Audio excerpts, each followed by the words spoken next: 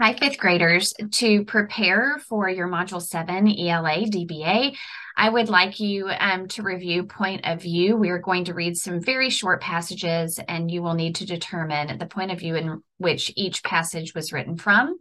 We're going to read some sentences, and I'll have you identify the adverbs. We are also going to edit some sentences, and you will need to provide the correct adjective order.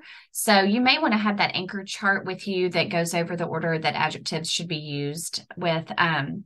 And then also, I'm going to have you read aloud two short passages. And I did not give you those passages in advance because they are very short. And I would just like you to practice a cold read, which means you see the passage and you are required to read it aloud. Don't be nervous. Remember, the more you practice this, the better off you are. So you can practice this by just reading things aloud within your lesson or a book that you're reading. Just read a paragraph or two aloud to practice that. Okay, I look forward to seeing you soon.